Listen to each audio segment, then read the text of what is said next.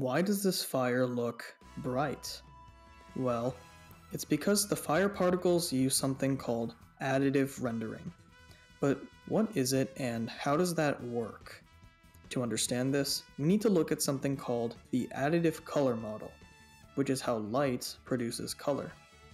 The additive system uses the primary colors of red, green, and blue. In this system, RGB is represented by different numbers, which range from 0 to 255. The model originally starts off with the color black, when all RGB values are 0. However, adding different amounts of RGB produces the visible spectrum of colors.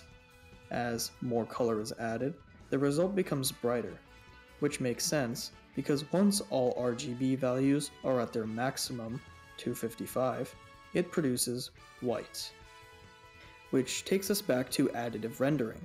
It uses this color model by adding the different colors of the pixels together, causing them to intensify and glow. And that's how the fire looks bright.